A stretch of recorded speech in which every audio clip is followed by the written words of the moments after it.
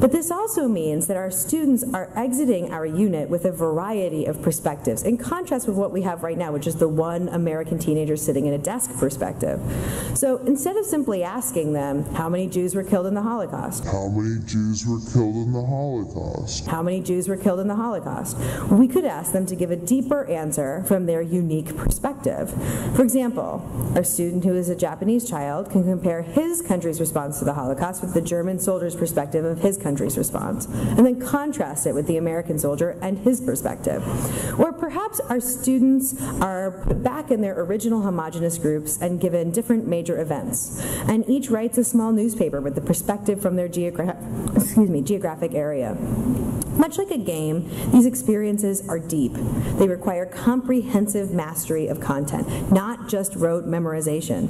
And because they were more intrinsically motivated, this information is more likely to stick.